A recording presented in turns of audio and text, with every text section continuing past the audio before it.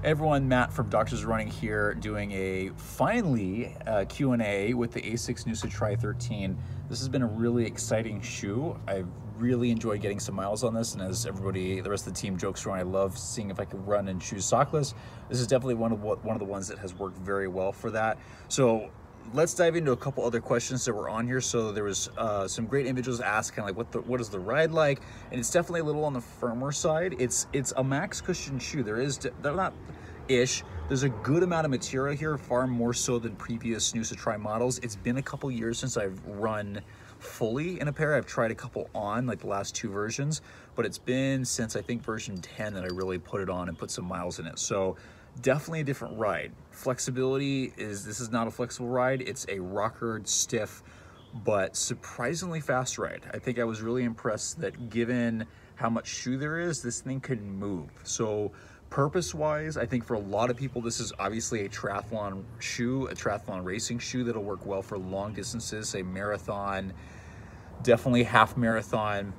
A lot of people may find that if they want something a little bit extra, that this may work well for a lot of people as a 10K shoe, especially like if you're coming from something like the Gel Nimbus that's a little heavier, a little softer. This easily could be your 10K half marathon race shoe. A lot of people, it's going to be a little far. It could go a little bit farther than that, given there's a good amount of cushion underneath here. But yeah, not a ton of flexibility here. Very stiff ride, a lot of toe spring, very different than previous models that had a little more flexibility to the forefoot. So redesigned ride, very similar to our reviews of the Glide Ride and Evo Ride 2. Same technology that they're putting in here in terms of this large toe spring. There is even a little bit of heel bevel, so this is actually smoother than a lot of previous versions of the Noosa Tri, which is why I didn't run in them, because it was a little aggressive and not very well beveled. Here there is a little bit, but still overall quick ride that definitely you can use it for training if you're used to training in lightweight trainers, but most people are going to use this as a little more up-tempo shoe. And I mean, from looks at it, this thing is clearly meant to go fast. I mean, it's hard to run slow in this. And I have used it for easy runs. I've used it for long tempo efforts, fartleks, workouts. Haven't used it on trails, as the sole is pretty, I wouldn't say slick, there's good traction, but it's not meant for trail use. Sole is pretty smooth. Traction's best for road. Traction's really good on wet. Actually, we had some fortune to have I had some fortune to train in the rain, actually, the rare moment here in Southern California, and traction was great. No slipping, gripped well, so definitely a really good triathlon shoe. And then one of the biggest important things that everybody makes fun of me for is, yeah, I have worn the shoe sockless. I have not, in the 60 to 70 miles I put on the shoe, have not put on socks a single time. So I did on my left side get a little bit of chafing on the heel, right in the Achilles, but that was after it happens more after like 10 to 14 miles. So I had that happen on a 14-mile run that was also an up-tempo effort. But outside of that, nothing through the front of the foot. It's been great.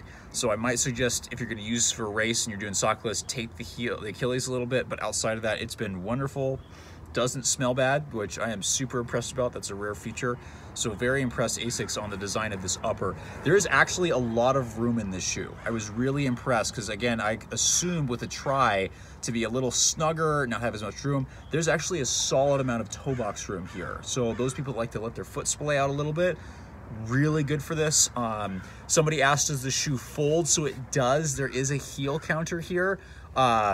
But the midsole has like zero flexibility, so this is about as much as things are gonna fold. So hopefully that answers that question in terms of foldability. Upper is pretty flexible but secure. It does lock you down really well. The heel counter is pretty flexible too, so you can move it, and it hasn't bothered me at all wearing it sockless.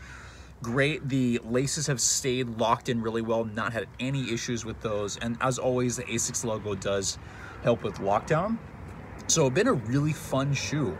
I was really impressed because it's been a couple years since I really put an ASICS Noosa Tri on, and I'm really impressed with what they did. Again, like I said, it's got a slightly wider fit that I didn't expect, but accommodates, normal width feet well, and I think slightly wider feet will do just fine in this. Those with narrower feet, you're gonna probably have to lock down the upper a little bit, but it's still very secure.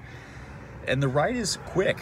one of the first days I took this out, I was like, I'm gonna pick up the pace, see what happens at like a mile up tempo, and it was uphill, and it was great. I was really impressed with how fast this goes.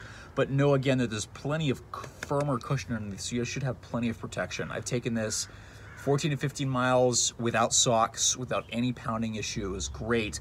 Very rockered, very efficient in the front half. The heel bevel's better. There is a little posterior flare. It's really not that bad. But yeah, and also like eye-catching. Like I normally don't comment on the colorway of shoes, but I love this thing. I've worn it, probably shouldn't have done this, but in clinic a few times and at teaching, and got some looks. Definitely had, I think, a new rule created because of me at Stanford University saying we have to be a little more careful with what colored footwear we wear. So my bad, but totally worth it. The colorway is awesome. So kudos to ASICS, and the Tri series has always done that really well. So yeah, again, definitely a triathlon shoe that can work for a variety of people, not just people who do triathlons. It's gonna work really well racing wise for like your longer distance, so your marathon. I think there is enough here for marathon distance for a lot of people. I think based on the firmness and the speed, I think this is gonna be a really good half marathon shoe. Yeah, there's a small amount of cushion, but the firmness and the protection is gonna allow a lot of people, say, again, if you're running in something like the Nimbus or a little more cushion there. It is fairly stable, by the way. I'm really impressed. Again, I think that's just the design of the shoe, is it rockers you forward. There's a little bit more width here. No arch support, no posting, but definitely a stable, like a neutral plus stable ride. So yeah, a lot of people are gonna be able to come to the shoe as like a half marathon racer. For a lot of people that, again, for someone like myself, I would use this for much longer distance as a lightweight trainer. I'd probably use like the Hyperspeed or something like that, or the Meta Racer.